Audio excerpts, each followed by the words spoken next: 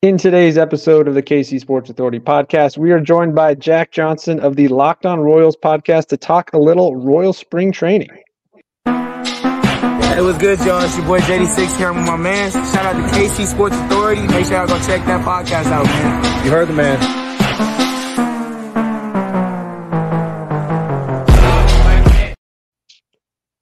And welcome back into another episode of the KC Sports Authority podcast. If you listen to the podcast over on Spotify, thank you so much. Make sure you are hitting that like button, following there.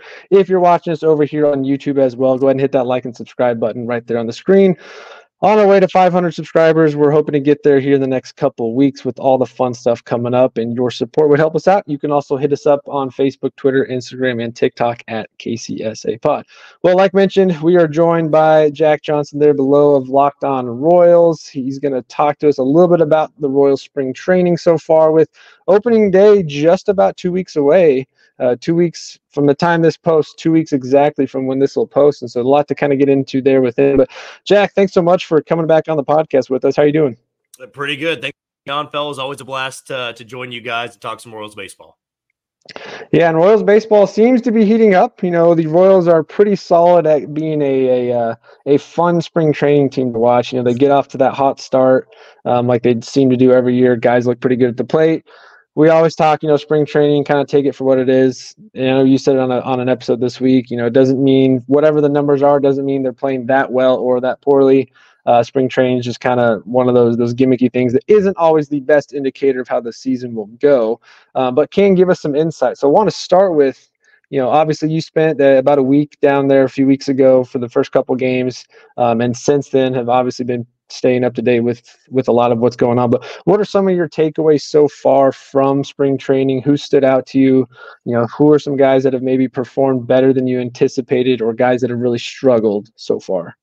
Yeah, I mean, like I said, with spring training, it's so tough to really identify, who is thriving and not doing so well based off the numbers. As you guys are fully aware of, baseball doesn't really allow that much of the games.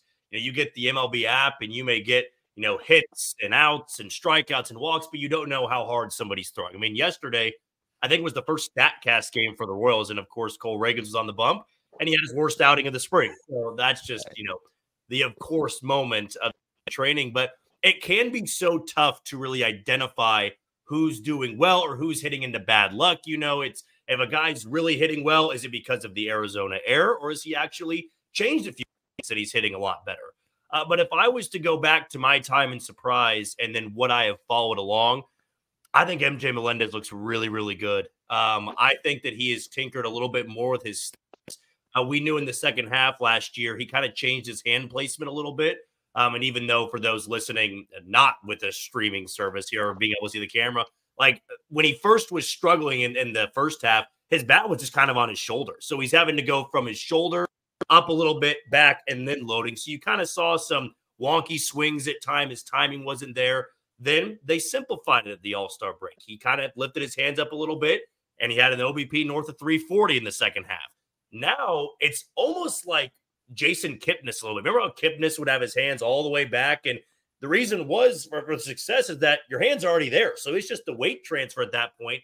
You are simplifying your stance. And I think MJ's looked really good with it. From what I've heard, from what I've seen, he's hitting the ball really well. He's hitting the ball the other way. And I remember Royals broadcasters saying that last year in the second half. The sign of him getting was him going the other way. It wasn't trying to pull everything. We know about the power that he has. But when you can just effortlessly glide the ball the other way, that's going to get you more hittable pitches, because then guys don't know how to throw to you. In the first half, they knew exactly how to pitch to MJ Melendez, and he was striking out a lot. He was rolling base. I would not be surprised if he's one of the better hitters to begin in April. I could always bite me in the butt. I'm kind of been sticking my neck out there for MJ Melendez in this offseason, but I really do believe there is a player in there and a player that's going to come around a little bit. Does it kind of remind you of, I think it was 2013 maybe, when Moose was struggling a little bit, and again, he saw that power going to right field, but that year he finally started sprinkling the ball the opposite way and making pitchers change up on him. Does it kind of feel like Melendez is probably in that same spot?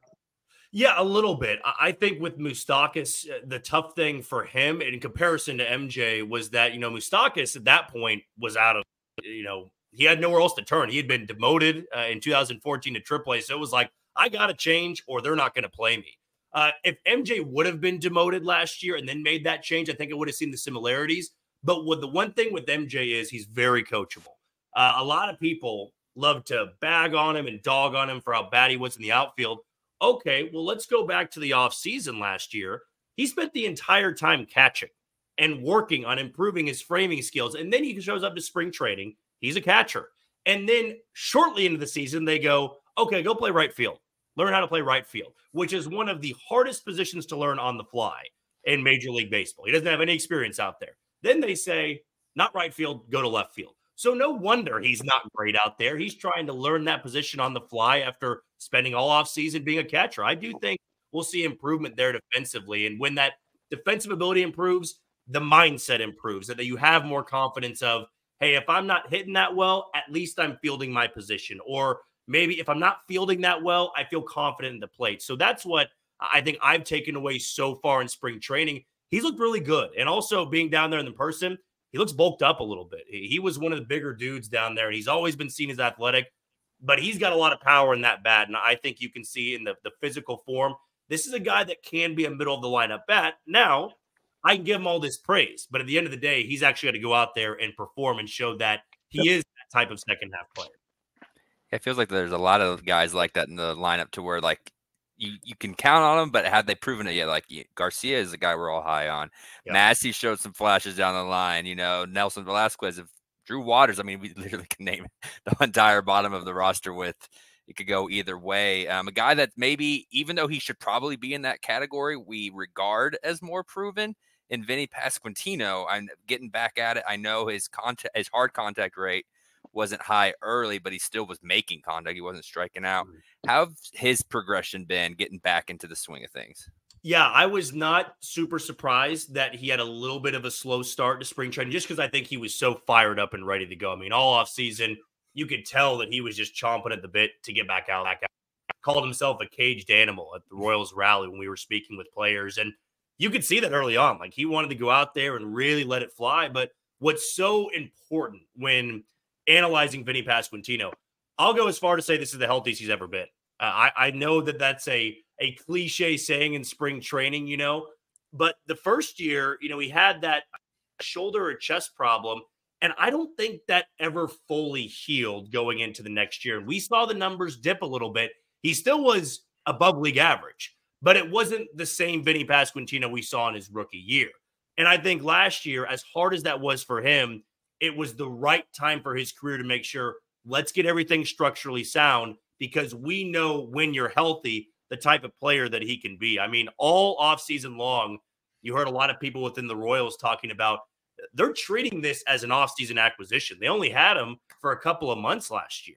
I mean, they didn't even have him until the All-Star break, right? He had fallen short, I think, in the Miami series, and then he gets sidelined with the labrum tear. This is it's going to be brand new to their lineup, basically, a fully healthy version. And that should be really, really exciting for Royals fans, because at the end of the day, and I feel like I've said this a few times before, this is the best pure hitter on the team. Bobby Witt Jr. is the best player on this team. Vinny's the best pure hitter because he's so well-rounded in his approach. He hits the ball incredibly hard. Where he excels and Bobby doesn't is seeing more pitches, walking a little bit more. And that's always going to favor a hitter like that when looking at the advanced analytics, the sabermetrics, Fangraphs, all that type of stuff. They're going to favor those guys that love to take the walk. And I think for Vinny, that bodes well for his game because when you try to adjust at the big league level, if you can't lay off pitches, you're going to be found out very quickly. We've seen that with the Royals prospects before. But since he has that ability to lay off it, it's hard to figure him out because he can spit on a lot of those pitches. And I think, assuming he stays healthy, you're going to see a guy that has a good chance to be an all-star representative for the Royals. I think he's that good of an offensive bat. Defense is never really going to be there, but in terms of a pure offensive threat in the lineup, about as good as you can get when healthy. Yeah, Chris and I talked about this in the offseason. The addition of Vinny getting back, if he's back to the form that we think he's capable of, it'll be kind of nice to see a Royals lineup that maybe 1 through 5, 1 through 6, you're really not as worried about now. You've got enough variety of different types of hitters to where you're not just going, all right, there's the guy that they can pitch around to get to so-and-so next. Like, it's going to be nice to see a Royals lineup 1 through 6, maybe even 1 through 7, that on most every day they've got guys that can make a threat at the plate, especially with the way Maikel Garcia has been hitting. I mean, obviously today, as we're sitting here recording, just popped another homer. How about a guy like Hunter Renfroe, though, who's an addition to this team that obviously started out spring training with the injury, hasn't really had a lot of time yet? Are you concerned at all or any worried that it might be a slow start to him? Obviously hasn't looked good numbers-wise, but a guy that really got a late start that they weren't concerned with early on getting that playing time. But what should we expect from him now that he's kind of getting a little bit more time at the plate?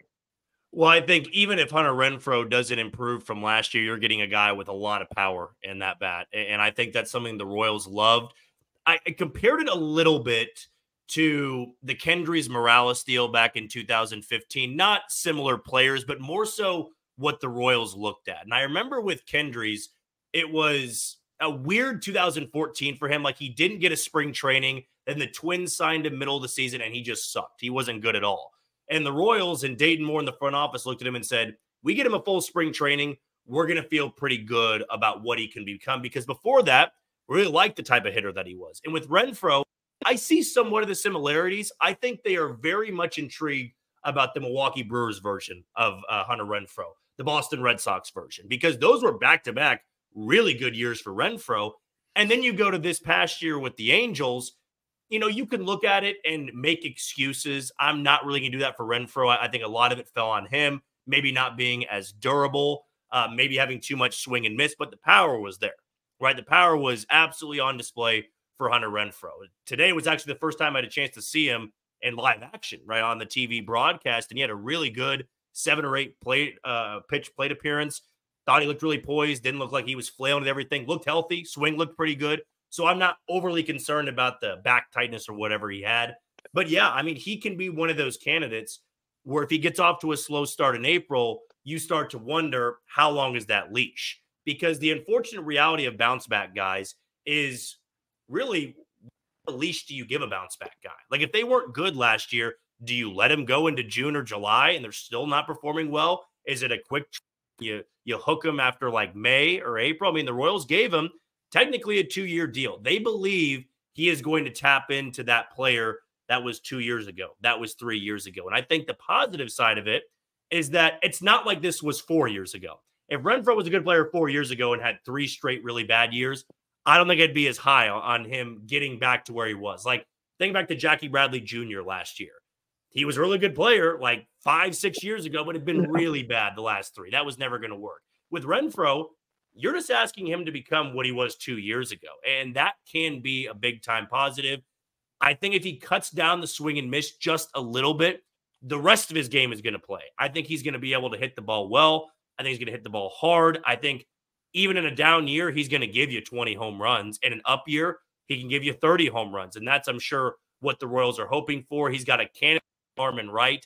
Not great side to side. Doesn't have the biggest range. But again, last year, who in right field for the Royals did? That's not really a position they value defensively and never really have for that matter. But I am excited to see what he looks like. I don't think he's going to be as bad as Franmil Reyes was last year. He's not going to be as good as what Kendrys Morales provided the Royals in 2015. But you find that wheelhouse a little bit. Hell, you put him in the 6 hole and he gives you 25 bombs, OBP 315, 320, and a WRC plus over 100. I'll take that 9 times out of 10. Yeah, certainly can't complain if that's the numbers he kicks out. How about about the Renfroe signing? Maybe it's just because I rake with him on MLB The Show anytime I get him, but I love the Renfroe signing. Yeah, you've been waiting for that signing for a couple of years now. Yeah, no, always wanted Renfroe, just like him, man. How about the guys like that might be considered fringe players still? Kind of talk us about the Nick Prado, Velasquez, Nick Lofton, some of those guys competing for that kind of few spots there. Who stood out to you the most? I mean, Prado's looked good, numbers wise, looked pretty solid. Do you think he's done enough to get a spot opening day? Same thing with Lofton. Yeah, I'm not ready just yet to give up on Nick Prado. I really have a hard time believing the swing and miss is totally gone because of spring training. Like, Nick Prado is doing exactly what he should be doing. He is making it a tough decision for Matt Quattrone and that coaching staff. You hit so well, they say, okay, we got to give you a spot on the roster. But it's also spring training, right? Where do you just say, okay, Nelson Velasquez had a bad spring. Let's not put him on the big league roster. Let's give Nick Pratto that chance. Well, and that's maybe being too reactionary to it. That's being too judgmental about games that, in the end, don't matter. I think Nick Pratto does play at some point in Kansas City, but I would like for him to start in AAA so we can know for sure that swing and miss is gone. Nick Pratto last year in Omaha or Kansas City never fixed that. It was a strikeout problem from top to bottom. And that I want to see ironed out more than just spring training. I'm not overly concerned about Nelson Velasquez's slow start. I think he's going to be just fine. And I do believe he's got the first crack at the DH spot. Doesn't go well? All right. Then Nick Pratto, you're going to be next man. Side note on this, I don't know if you guys, had the chance to watch the game today. There's no way in hell Nelson Velasquez is a $190. He might be 240. I saw you tweet that out a while ago. I mean, this guy looks significantly bigger than he did. I mean, he's got a Jesus Aguilar build almost. I mean, just really, really big. And that's where I look at him, I go, man, as a DH, this is the type of filled out guy that you want. And if he goes in there, he doesn't need to hit, 15 home runs in 40 games. He doesn't need to do that. But I would like to see the guy he can become. I think when the Royals went after him, we were hearing down in Surprise, Arizona, that was very much of an eye test find. Like there was a scout looking at him in would have been Iowa for the Cubs, and they just said, this guy's got immense power. We got to take it. The bat is too thunderous to just not take a chance on, and he's blocked right now in Chicago. And he comes over to Kansas City, kind of becomes a phenomenon in just about a month or two. So I would like for him to get that chance. I thought he looked pretty smooth in the Puerto Rican Winter League. Heard only good things about that. So because of a couple of bad games, I don't think I'm going to put Pratto ahead of him. As for Nick Lofton, yeah, that's probably the one I'm the most disappointed in because then he's going to make the opening day roster. But in the end, it's not going to be such a bad thing because I feel like right now, Nick Lofton needs to play every single day. I don't think the Royals are willing to make that change with Massey just yet. If Massey has another year like he did last year, hitting a $118 until May, they're going to make that shift. Now, what I'm curious of is if they make that shift, does it go to Adam Frazier or Garrett Hampson, or does it go to Nick Lofton? I guess it comes down to how is Nick Lofton playing in Omaha. But like Pratto, he's doing everything in his power to make this a tough decision for the team. And that's what I come back to with Nick Lofton. Like, this is not a minor prospect. He was a first-round pick. There's a lot of talent in Nick Lofton. I talked to him a little bit in surprise. He said he's been working a lot at first base. That's another element that can put you on a big league roster, just being flexible, being coachable. And the Royals have a lot of those guys. But it's good to see those guys get to Kansas City because, man, there's a lot of guys out there, too, not willing to change their positions, that are not willing to adapt. And fortunately for the Royals, a lot of guys are willing to.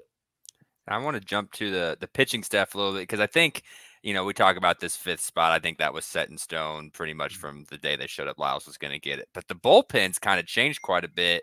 Who are we kind of thinking? I know McMillan went down. Zerpa's making flashes. Lynch, who maybe was the only one that could have taken the fifth. Now looks like I don't even know if he has options, if he has to make the roster or what. But, kind of how are you seeing this bullpen shape up? Yeah, I think it's slowly starting to form. Not in the way that I thought it would, but it's because of those setbacks with Hernandez and McMillan. I think that Alec Marsh has earned a spot in this bullpen, whether it be in the rotation. Like if Jordan Lyles can't really get built back up again, it wouldn't shock me if they said Alec Marsh is going to be the fifth starter until Lyles is healthy. Or if Lyles is healthy or they go with Daniel Lynch to the fifth spot, I think Alec Marsh deserves a spot in the bullpen. His stuff to me is too good to just keep stashing away and saying he's not going to become something. I mean, I've heard the velocity is up. I heard the spin rate is really good. He is a minded guy, so he's constantly tinkering with stuff, wanting to get the best version of himself, and that intrigues me a lot. I mean, the face value numbers last year aren't going to pop, but I just look simply at the strikeout numbers. When he struck out over 10 guys per 9 last year, you could put that in the bullpen, and there's something to work with a little bit. So Alec Marsh, I think, takes that spot of John McMillan for now. Then I think they want a lefty. I think they want another lefty in the bullpen to pair with Will Smith. I mean, you've got the locks right now in Will Smith, John Schreiber, Nick Anderson, Chris Stratton, and James McArthur. Those 5 are locks. And final 3, mean, you look at Alec Marsh. I think Josh Taylor's pitched really well in spring. Kind of hard to just toss him aside at this point. He's got options, I believe. But the Royals clearly have some value in him because when they acquired him from Boston, kind of we talked about Hunter Renfroe, they looked to the year before and said, hey, he was a very valuable reliever. We're willing to look past an injury-ridden season. So Josh Taylor's got a really good chance. Sam Long has been, I would say, pretty exceptional and surprising as a non-run. He could be another lefty. I think a long shot would be like a Walter Pennington, who's really been impressive in spring training. Daniel Lynch could grab that spot as a long reliever. Angel Serpa has looked pretty good. So that feels like the battle for a lefty spot. And then it comes down to, can Carlos Hernandez be built up? I think he had just started throwing. He's got 2 weeks to do so. So I'm not too high on Carlos Hernandez beginning the year in Kansas City. So at that point, you might take a combination of, Alec Marsh in the bullpen, Serpa in the bullpen, and then Daniel Lynch just to stash some guys you're used to and have pitched in the big leagues in Kansas City. So that's kind of the 8 I envision right now being there on opening day. I think if Brents could be healthy and look like he did 2.5 years ago, I wouldn't mind that. But yeah, he looks like he's still got a long ways to get back to good form. But all right, let's kind of, as we're wrapping up here, just a couple just kind of quick fire right off the top questions. Do the Royals keep 3 catchers to start the year with Austin Nola? Oh, man, great question. I'm going to say no. I don't think there's really a need to. I know Austin Nola can play a couple different spots, but Freddie Fermin's not playing more than once or twice a week. Why add a third catcher just to give some extra value behind the play and waste the roster spot on that? Nola's got options. Keep him in Omaha. All right. How about on the pitching side? Does Daniel Lynch finally tap in and either overtake Jordan Lyles as that 5th starter or force the Royals to do the opener or 6-man type rotation? I think the Royals wanted them to. I mean, man, they've always been high on Daniel Lynch, but where I'm so concerned, especially in Arizona, he's not throwing hard enough. I thought he looked good today against the Angels, but if you're sitting 90 to 92 and your command isn't pinpoint or you don't have a great secondary and third pitch, what type of value is there really? I'd rather take a chance with somebody else who either throws harder or has got more swing and miss stuff. There's still time, but man, I would have loved to see Daniel Lynch come into spring training throwing 94, 95, 96. Because you come from the left side, he's got that cylinder build. It can work out well for you. But right now, unfortunately, I'm going to say no. I do not think he beats out Jordan Lyles and the rest for the number 5 spot. Does Nelson Velasquez lead the team in home runs this year? Probably not. That would be, you talk about 2 of the best trade deadline acquisitions that a Royals GM has made. If they give up Aroldis Chapman and Jose Cuas and get a 30 home run guy and a Cy Young contender in Cole Reagans. But I think Nelson Velasquez probably ends up in the range of 16 to 20. That feels very fair to me. I still don't know if the league's figured him out yet. We're going to find out very early on in the season if he can adapt, because we saw last year, right? He was a fastball hitter. You threw him an off-speed pitch, he wasn't going to come close to hitting it. Kind of Pedro Serrano like in Major League. But I do think the leader in home runs this year got to either be Bobby Witt Jr. or Salvador Perez. Or, Vinny could run into 30. I'm not sold that he's a 30 home run guy just yet. Salvi and Bobby, though, they've proven they're 30 home run guys. So I'll go with one of those 2. And I got 3 quick ones left. But, Chris, anything you want to throw out? I just want to know where he thinks Bobby's going to finish in MVP voting and where Cole's going to finish in Cy Young voting. Those are the 2 I was going to throw out there. Okay, well, perfect. Works out well then. I think Bobby Witt Jr. can finish top 3 if the Royals are good. That's going to be a big question mark around that. If the Royals aren't good, he's not going to be top 5, because you kind of look at it and say, well, how many MVP votes should a guy get if the team loses 90 games? But if the Royals are in it, you got to think that he is playing at an MVP level. I mean, if the Royals win 85 games, let's say, I'd imagine Bobby Witt Jr. has topped his numbers from last year. As for Cole Reagans, kind of the same thing. Man, if he stays healthy, I really don't have any fear for what – I'm so confident in what he can do on the mound and what he's shown that, everybody out there is saying. I mean, this is a Jacob deGrom level type of arm. If he can stay healthy, his stuff is nearly untouchable at times. Now, in spring training, he got roughed up a little bit yesterday against some minor leaguers. He also threw 5 different pitches multiple times. I think he was just toying with, what he could work with, as we see with some of the top arms in spring training.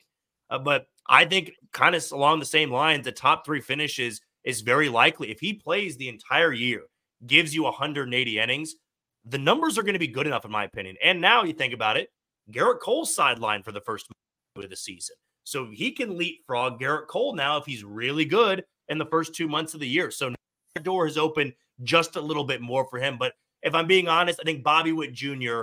has a better chance of winning MVP than Cole Reagans does of winning the Cy Young. 2024, we're talking about the Royals being potential finalists in 2 of the best award categories for individual player. Last one I got for you. At some point in the offseason, the Royals were like plus 2,200 to win the division. They're now plus 1,000. How many times have you sprinkled something on that so far, or are you, or how confident do you feel that that is a bet worth tossing some change at? I don't think it's a bad bet to just throw a little bit of cash down. I mean, what's really the harm, right? If you throw down $10 or $15, okay, you spend that at a Chick-fil-A on a Saturday. You know, you go down and get a meal at $15. Maybe that's too high. Actually, you probably can get it cheaper there. But what I'm getting at here is those odds seem good to me. I mean, the American League Central has a reigning champ, of course, in Minnesota, and then you've got 3 teams that are interchangeable. Like I think Cleveland, Detroit, and Kansas City at this point are all interchangeable. One of them is going to finish second. One of them is going to finish fourth. We know the White Sox are going to be bad, and they're going to finish dead last. Minnesota, I would like to just say, as a baseball fan, and just to not be as hot take it, go, okay, well, they still have a really good rotation, a really good bullpen. They're a division winner. But man, I have to think, if you want to be a Royals fan and have hope, which is what I'm trying to do in this answer, what if things go right?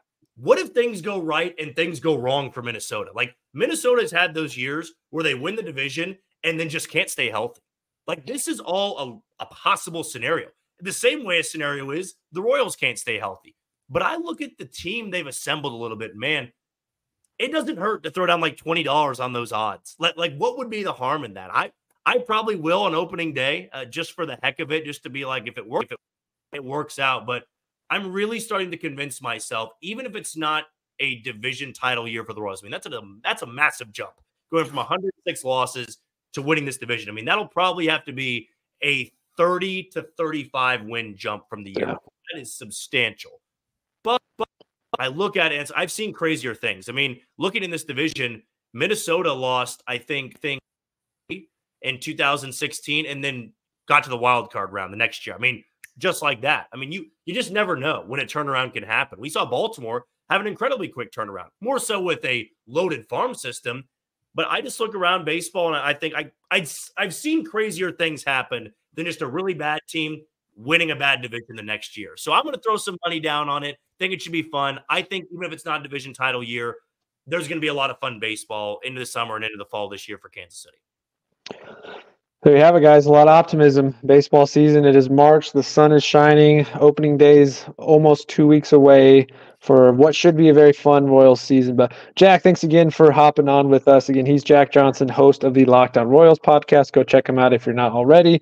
He's been doing a lot of fun stuff with their podcast already, and they are completely taking off before the season, surpassing all of his goals before the deadlines that he threw out there, and continue to grow. Hoping we can do some of the same there. So Jack, again, thanks for joining us today, and hopefully we'll talk again here in the upcoming season. Always a blast, guys. Thanks for having me on. And that'll wrap things up on this episode of the KC Sports Authority podcast. Again, if you're watching over here on YouTube or listening to us over on Spotify, make sure you hit that like and subscribe button. Wherever you do check us out from, thank you so much for the support. Continue to support. We've got a lot of fun things coming up. Big time March Madness bracket challenge coming, which I'll have some details out shortly after this episode post. So make sure you are staying up to date on all that. Again, hit us up on Twitter, Facebook, Instagram, and TikTok at KCSA Pod for all that info down the road. He's Christopher Tenpenny, and I'm Keegan Russell. And once again, this has been the KC Sports Authority podcast. We'll catch you guys in the next episode.